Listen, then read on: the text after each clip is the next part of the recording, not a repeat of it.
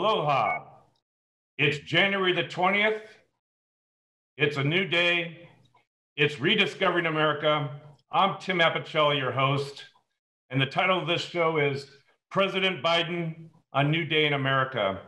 And before I get to my guests, I'd like to just do a brief commentary. Trump has vacated the White House. In the past few days, we've seen new video of Trump's mob invasion into our nation's capital. Trump's legacy includes, but not limited to, attempts to normalize white supremacy groups, good people on both sides, remember that one? Zero tolerance policy of tearing children away from their parents at the Mexican border and warehousing them in cages and detainment centers, abuse of power to influence foreign powers to attack political opponents, that was the first impeachment. Use of classic propaganda techniques to divide Americans. The use of the big lie, Trump's lie. The Trump lie was the election was rife with fraud and Trump's second-term victory was stolen and all things should be reversed. All leading to stoking up the anger of a mob and setting them loose to stop Congress certification of electoral college vote. Never mind the 62 lost court cases, never mind the multiple recounts, and never mind the audits of voting machines to exactly match the paper ballots. And why do facts matter? When only beliefs are required to prove your fictitious claims. Only cult star status is required to wind up his lackey mouthpieces, otherwise known as GOP senators and House representatives. As Trump exits, I'm reminded of a comment of a good friend of mine, a lifetime dear friend, a career police chief. And Scott said, the Kennedy years were known as the Camelot years. The Trump years will be the Addams Family years. And that's true, Scott. All bizarre and most surreal. Trump leaves the Oval Office with a nation divided. 74% of GOP surveyed believe the election was stolen. He leaves with 400,000 COVID dead without 1 ounce of empathy for this dead or their families. He leaves us as liar in chief with over 30,000 documented lies. He's diminished the health of our institutions, agencies, and debased the executive office. Trump has successfully painted the media as not to be trusted. Only what Trump says is to be trusted. And if it's not on Fox, his followers doubt what they read and what they see. Facts are lies and lies are facts. Division is the only truth which Trump has created. Now, President Biden will have a great list of priorities to accomplish in a short time. A monumental task to repair an ailing economy, apply real efforts to stem COVID-19, and bridge the cultural political divide in America. Before he enters the White House today, the cleaning and fumigation crews have been busy cleaning the foul odor of Trump's autocracy out of the Oval Office. A stench so strong that only the return of democratic governance and the rule of law will be effective in its removal. And as Joe Biden said yesterday, to heal is to remember. And although he referred to it to the COVID-19 deaths, we could apply it to the last 4 years. So let's not forget where we've been and let's heal as we move forward. And with that, I'd like to introduce my guests here on Rediscovering America. Jay Fidell, Cynthia Sinclair, Winston Welch, and Stephanie Dalton. Welcome, everyone. It's a new day. Congratulations on our new nation. Precisely, Jay. Yeah. And nice, Stephanie. Jay, to you, what are your comments about the Trump legacy and his exit, and juxtapose that to Biden's entrance, his inauguration, and his goals for America? Couple thoughts. One is, if hearing your opening, Tim, what it reminded me of is the fact that through the 4 years, Trump got worse. As all psychopaths, he was always testing the water to see if he could get away with stuff. And he got away. He had a technique of getting away with all these outrageous things. And every time he got away with something outrageous, he would try something more outrageous. So by the time we got to the end of the 4 years, it was just all outrage.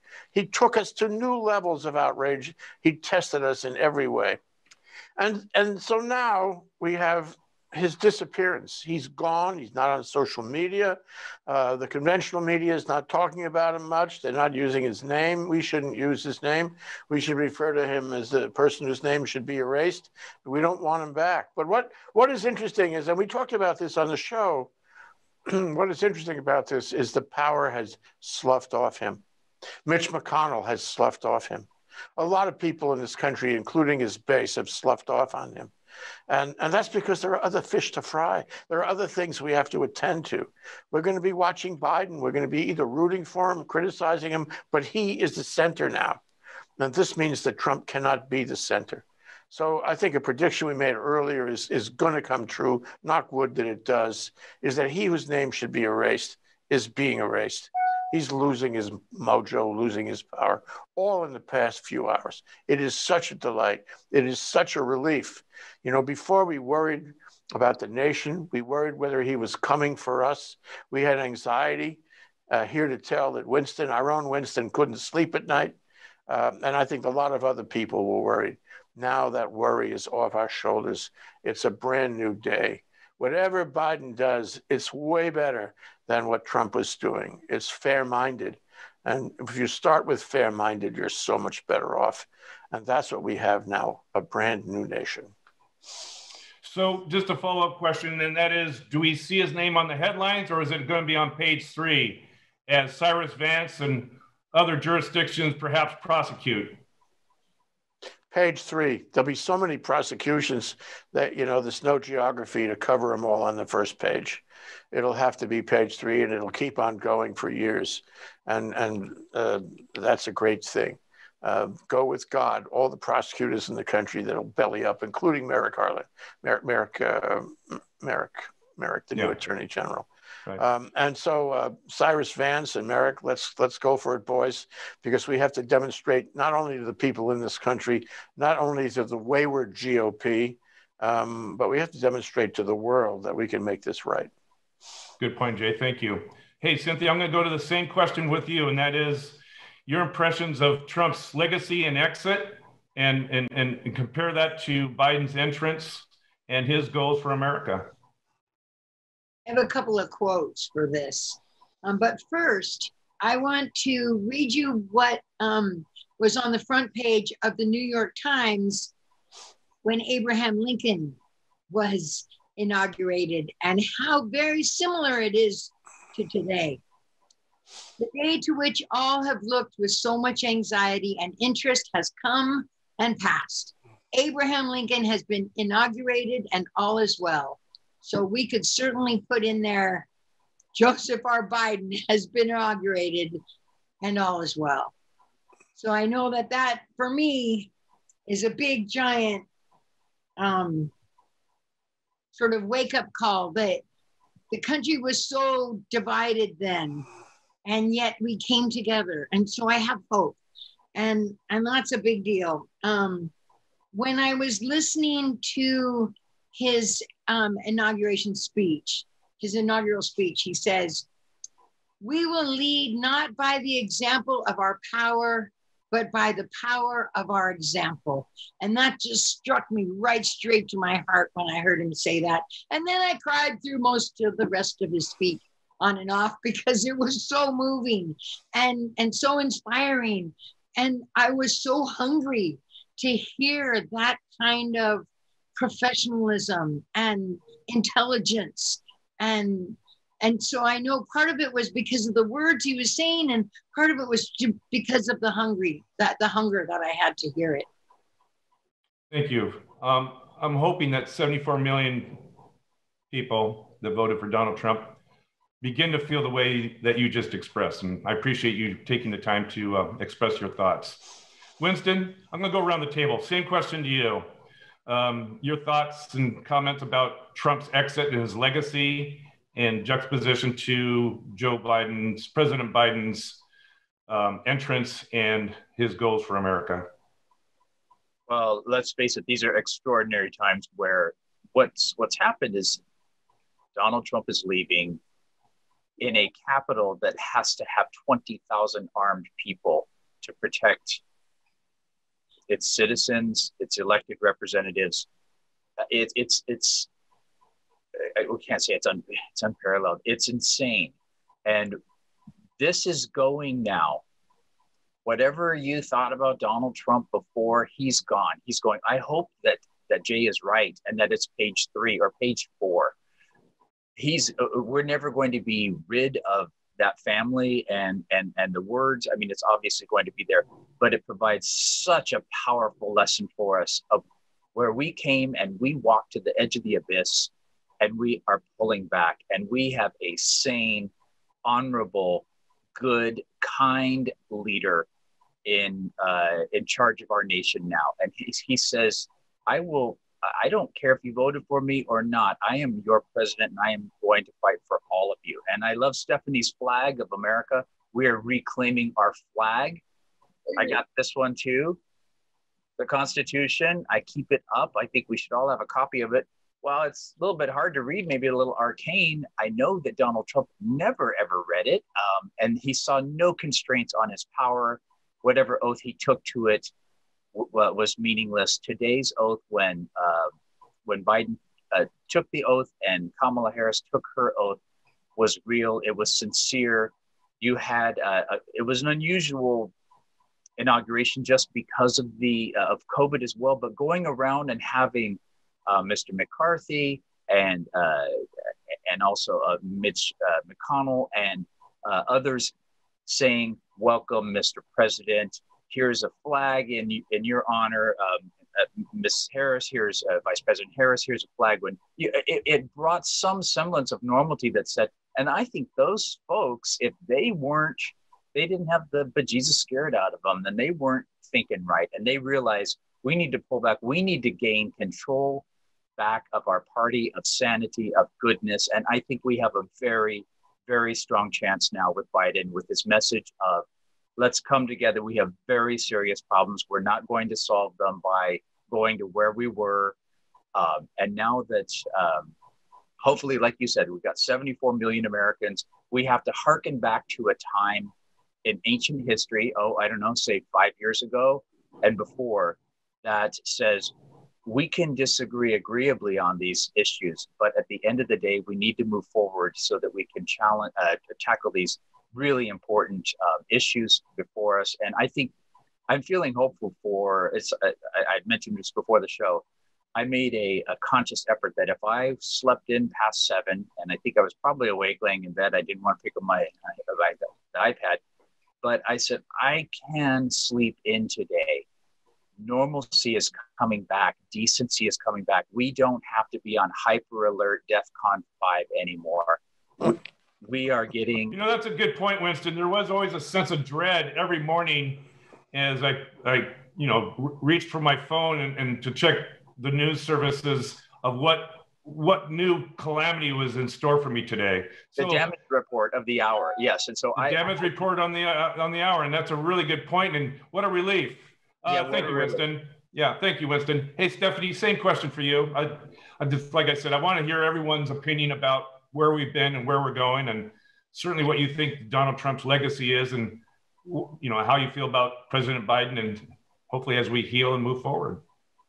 I think that, as has been said, Jay said, fair-minded. Now we're more into promising thoughtfulness, competence, heartfelt concern for the nation's people, and modeling of our conception of democracy.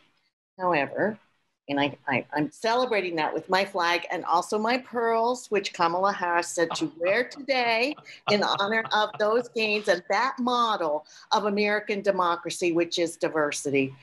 But Trump abides.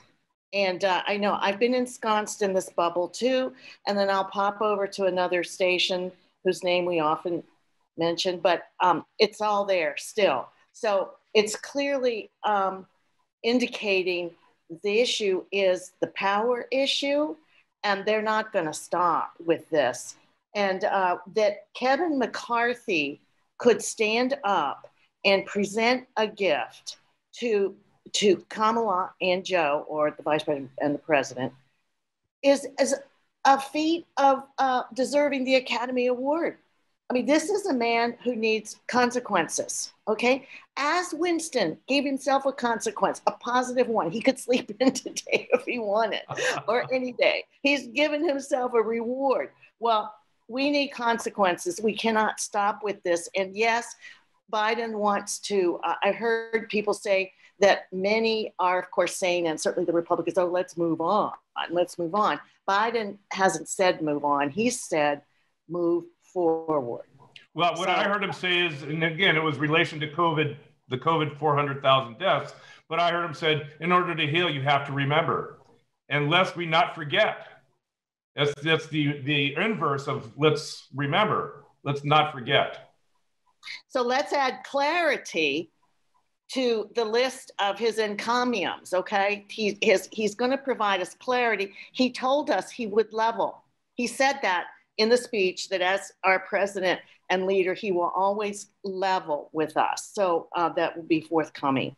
So, but we have lots of ways to go, and people are not going to change overnight, and he's got the work to do. So let's see how Biden models all of this for us, and then how we are going to follow this leader who seems to really have a handle or good sense and intuition about how to move forward and bring us together in unity. I look forward. Okay, thank you, Stephanie. Jay, yesterday I saw a very touching memorial for the 400,000 COVID dead in our country. And I don't know if you saw that or not, but that was the beginning of healing, is the recognition that since mid-March, we've had Americans die at numbers unparalleled, certainly exceeding now that of World War II and Vietnam War. And President Trump really just never had it in him.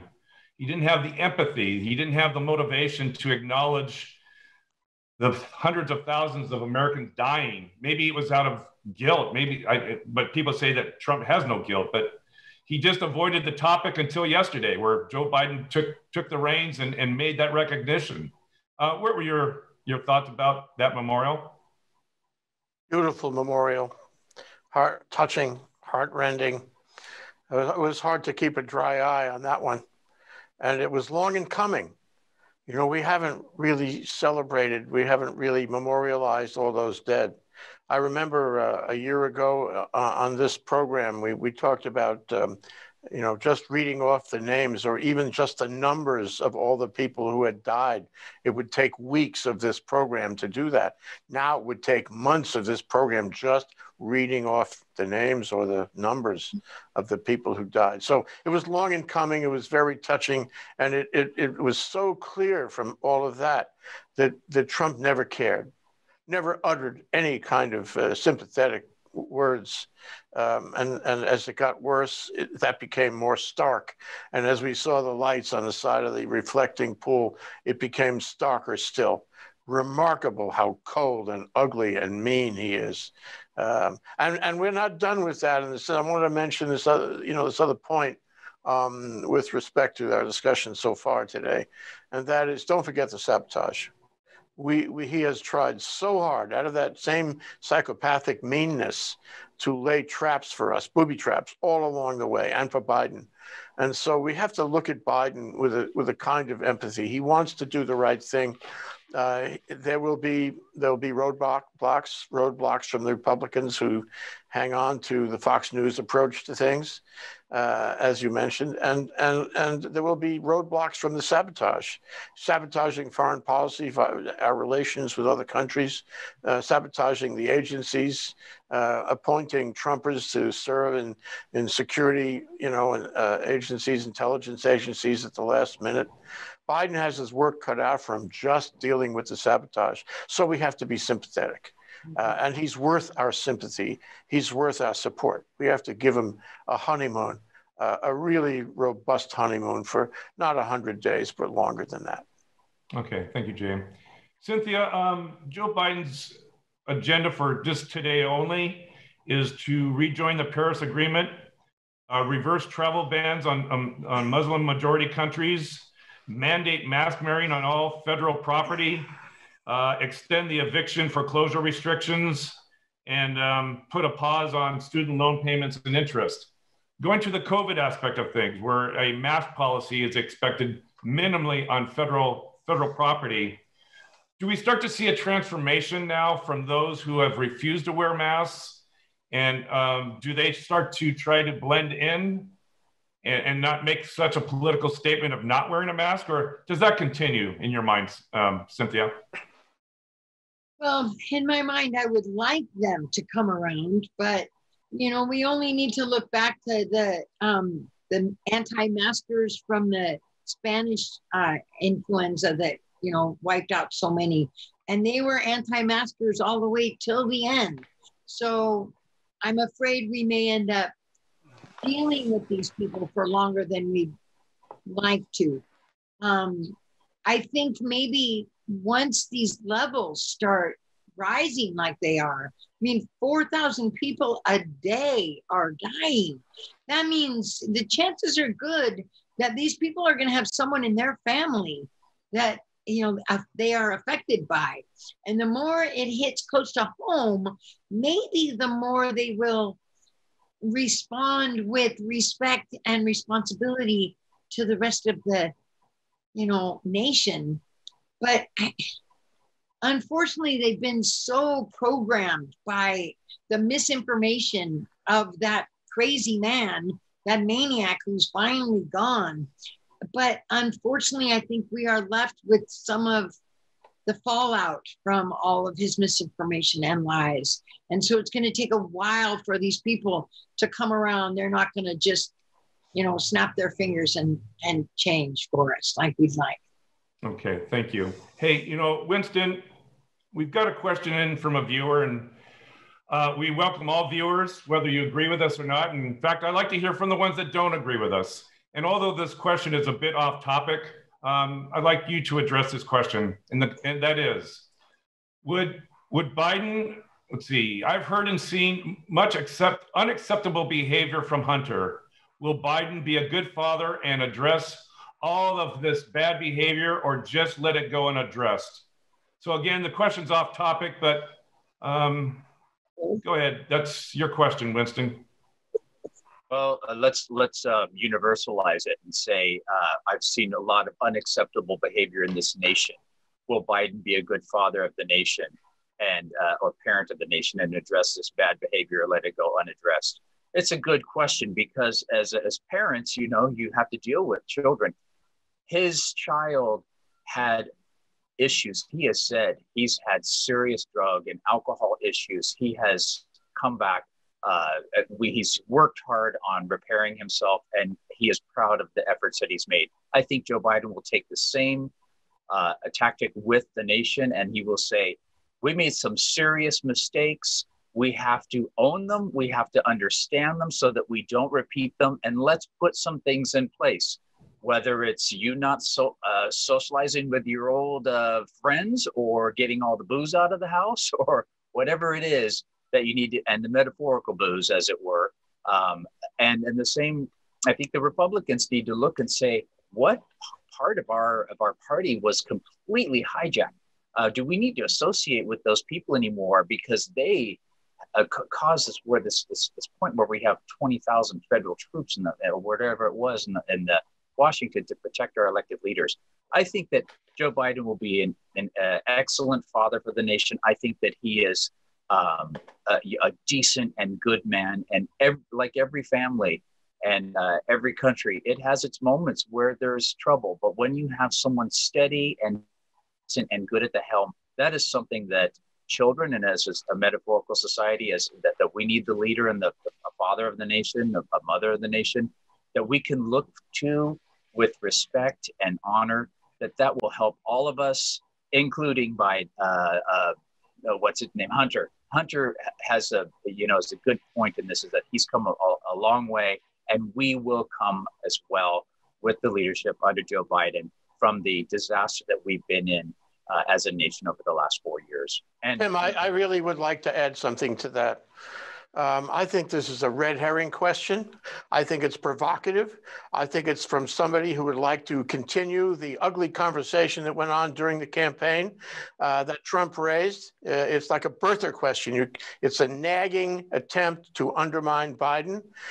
We should not have that conversation. Biden should not dwell on it. He should not respond to it. It's a distraction at best. He's got to deal with the issues of the country.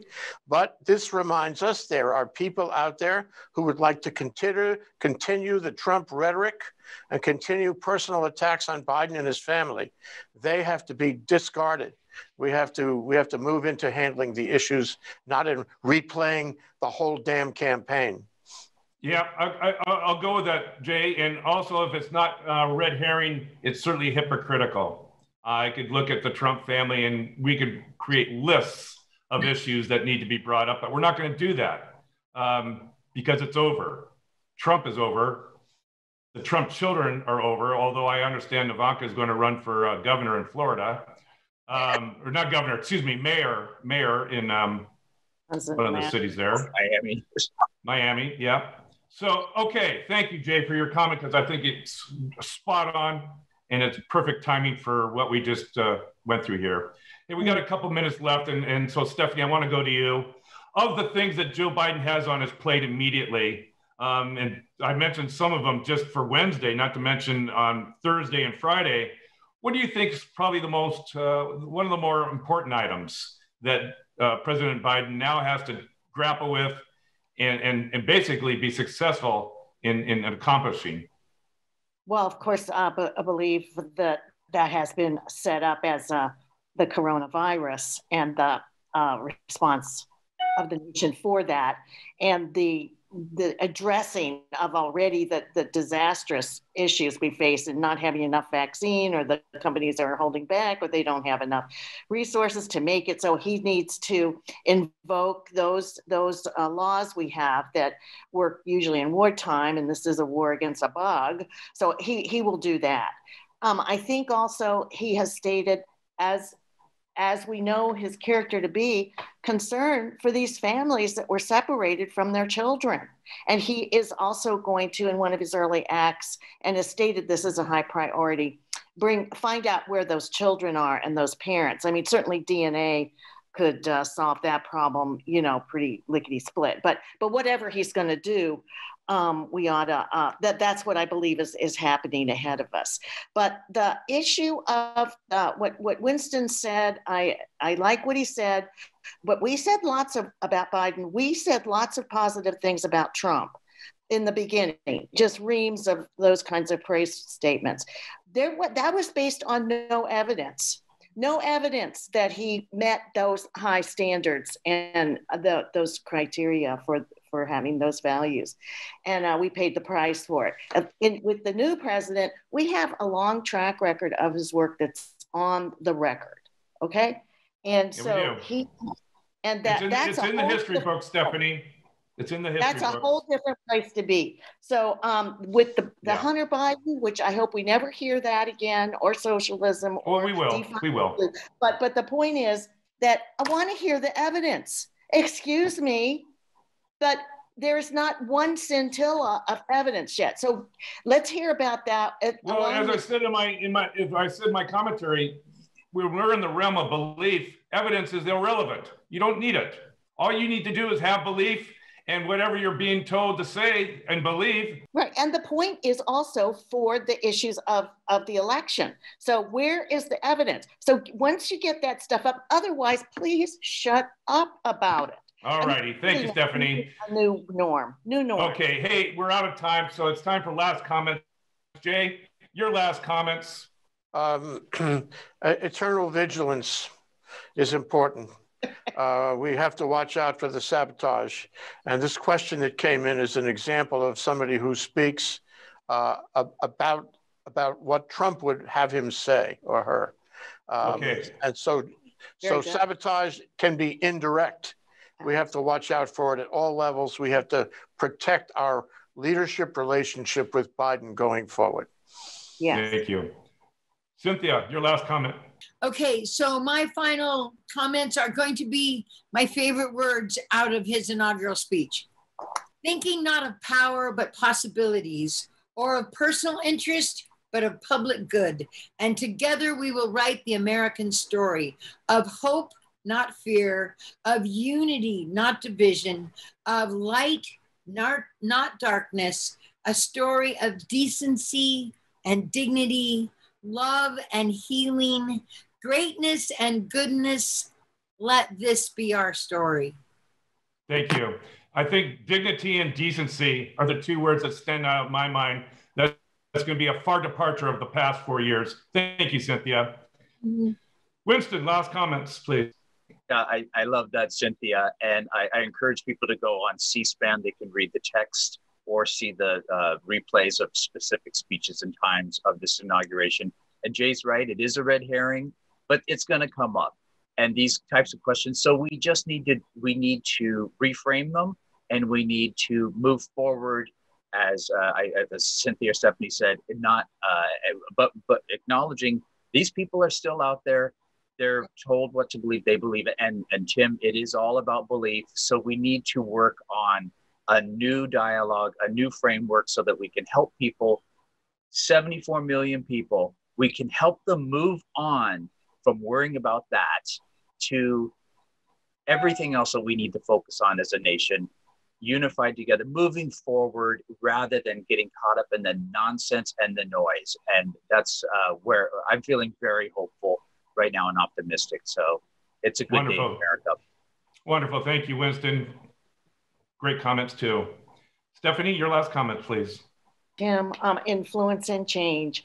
Biden faces that challenge to influence and to make changes. This is not just an ideological thought process and admonitions and praises. This is about an area of study that is clearly delineated in how it is you influence and change people and their thoughts and their thinking. And we've got negative examples, plenty in the world history, but there are also very positive changes, examples also. So let's get on with influence and change for this country to be all it promises the world it will be, and we'll step up into that modeling for an American. All righty.